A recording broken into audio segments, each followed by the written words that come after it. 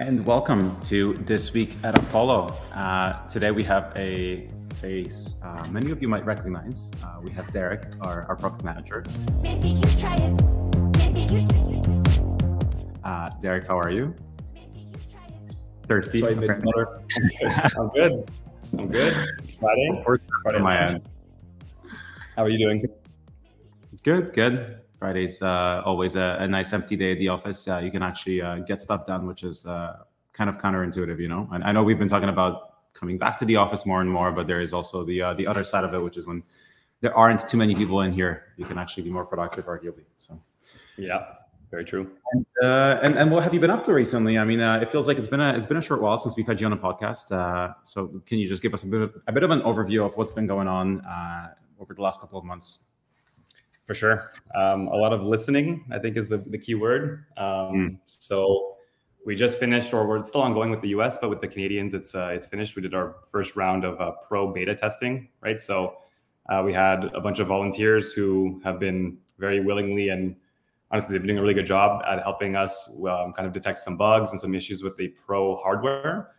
And at the same time, we took the opportunity to send out a software like beta for them as well. So it's actually been a version that we've been testing now for 2 months. So that's why for those who are watching this, who haven't seen like an official production app out since I think July, it's because we've been really hard working with the pro testers on the 3.4 version. So that took a lot of our time. It was a whole team effort from honestly the whole company. And the cool thing is that we've been able to test all of those features with them directly and get like instant feedback, send like sometimes 2 versions in a day.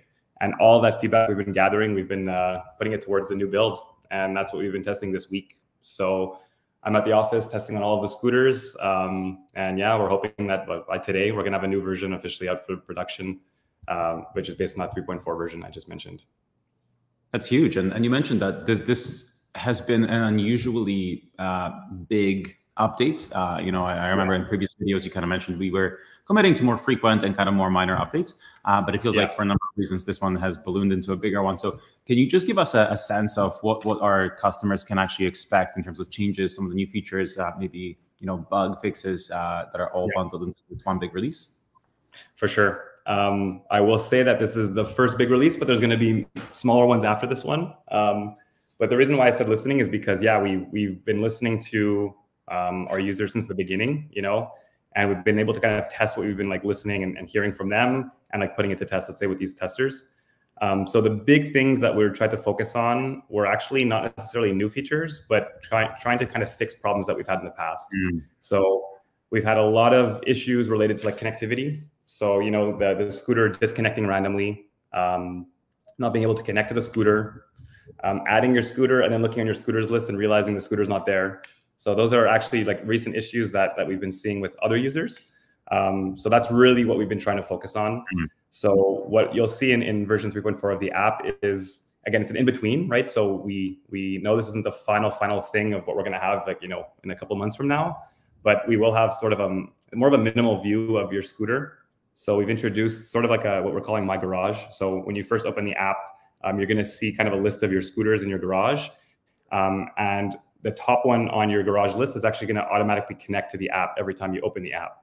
So another thing we got from a lot of our feedback from our users have been, it's kind of routine to have to open the app, go to your scooter, select connect, wait, and see a bunch of different screens. It should be a lot more intuitive and it should be a lot more like automated. So another thing we're doing is having that functionality where now the moment you open your scooter and it detects, like it can sniff the Bluetooth of your scooter, the app is going to automatically connect, which is a huge time saver, I think, for a lot of our users. Yeah, I think that's probably in the top 3 like most requested features, right?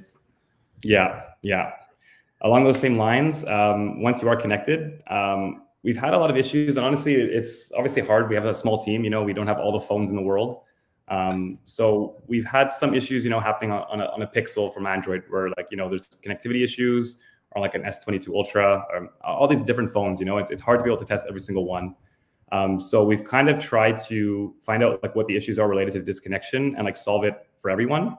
So again, in the connectivity theme, one of the big issues we had was during a ride, basically we really listen to our scooter. So the moment any kind of connection problem is done with the scooter, we would automatically terminate the ride.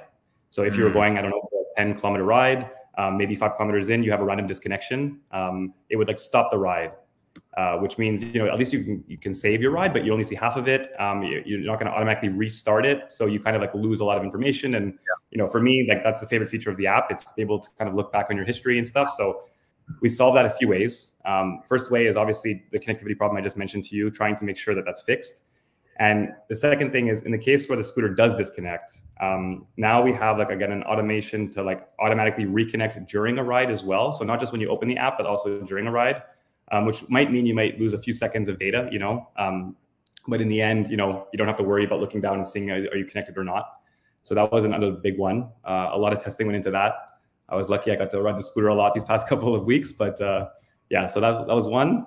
And I'd say the last big one that some of our, let's say, power users are going to notice is, again, in the past, sometimes if you'd go on a ride that was more than, I think it was like 66 minutes or something, there's a specific limit in which we can record and like save on our, not necessarily a limitation on our side, but I won't get into the technical side.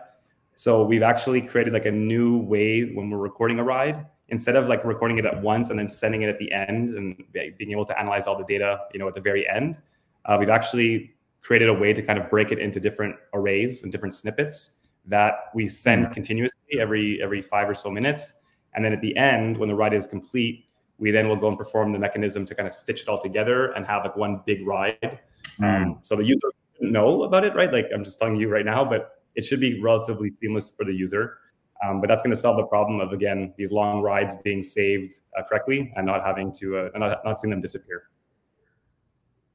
Cool. That's huge. I mean, like, see, those are all small things that, I think a lot of our users have been frustrated with, right? Because, and we talked about this a couple of weeks ago, the app at its best is supposed to enhance the experience of the hardware, right? At its worst, it detracts from the experience of the hardware. And I think for a long time, for a number of reasons, I think we've kind of been hovering in the detractor category. And it sounds like a lot of the efforts that are being put into the app today are really focusing on just, at the very least, making the experience with the app kind of seamless and painless, so that we can move on to the next stage, which will then continue to add value and enhance the hardware like we always wanted to.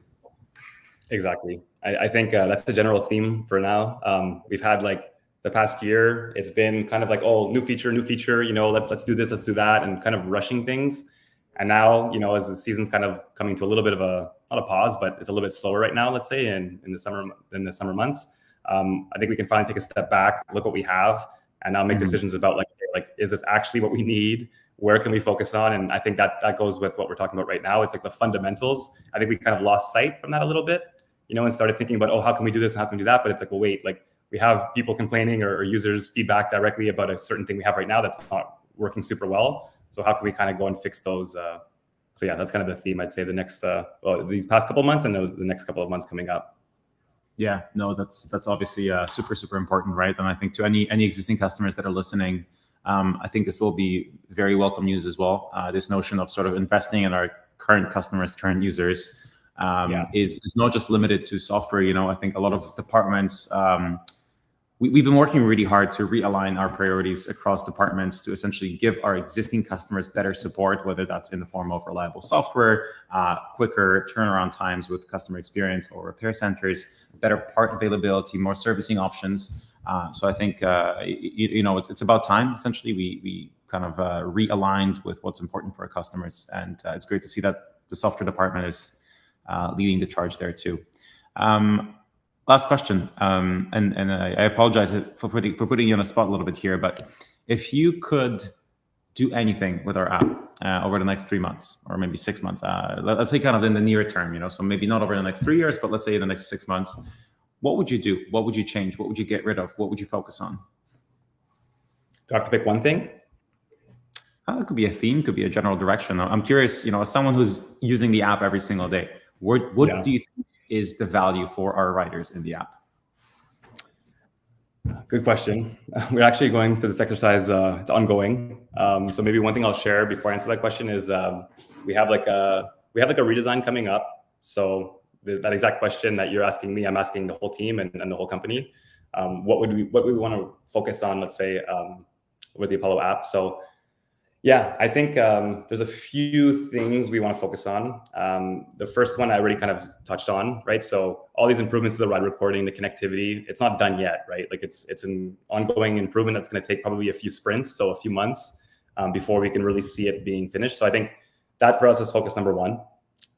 It really is like getting all the fundamental things that a scooter app should do. We have to get those right, and we're not there yet. So that for us is the big focus.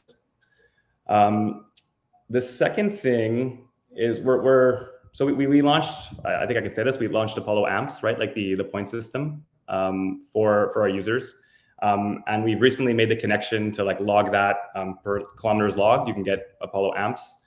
And honestly, I mean, any kind of loyalty and achievement rating system is a huge project. Let's be honest, it's a massive feature that requires teams to work on.